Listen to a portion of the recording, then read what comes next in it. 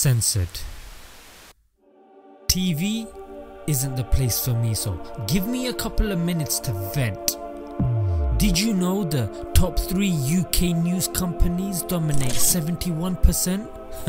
At the present, half the radio stations are run by one man. That's over 50%, so they augment our perception, they censor the content to prevent any dissent.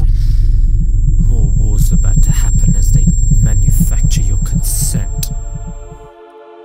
They make us unite behind flags, ours being the Union Jack. $1 trillion and counting have been used on the war in Iraq. Only half that money could solve world hunger and ease our conscience back.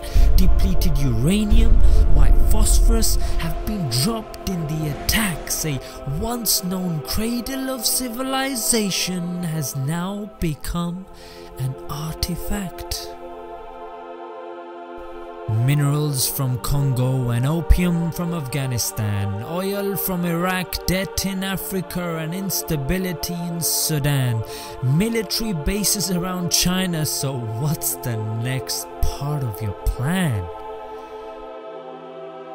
Battles are fought by the poor for the rich overseas. Scahill calls them dirty wars with robberies, drones and mercenaries.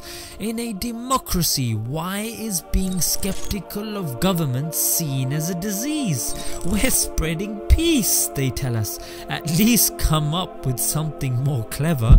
How can you have a war on terror when war only creates more terror? It's okay to speak out is what they tell me and you. What about Snowden, Webb and Manning, to name but a few, to show that the freedom of speech isn't really technically true.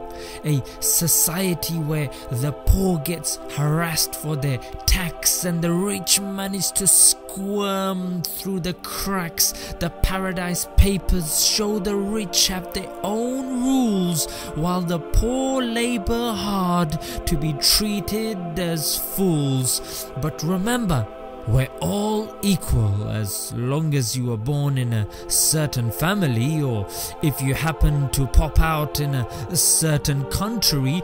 False borders and cultures, constructs of the mind, being led by leaders who just happen to be blind.